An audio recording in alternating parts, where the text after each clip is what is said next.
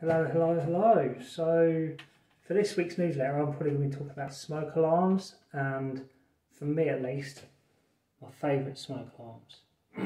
So I'm going to try and rattle this off like I've done many a time. So with the Aico 3000 series, you'll notice there isn't a square battery. That's because the battery is built in, and it generally lasts about 10 years. And on every Aico, you'll find a sticker that tells you when it goes out of date. It's probably the wrong way around, but that's cool. You'll also notice there's a big middle button. So these types of detectors are mains powered, battery backed. So the battery inside, but it's powered by the mains, battery's back up, and they're also interlinked. So if one goes off, the rest of the house goes off, the other detectors. And you'll notice the big round button. With the big round button, you can not only test your detectors, but you can also hush them.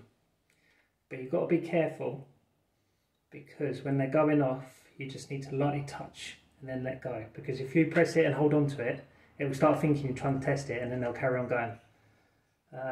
So that's that. Smoke detectors.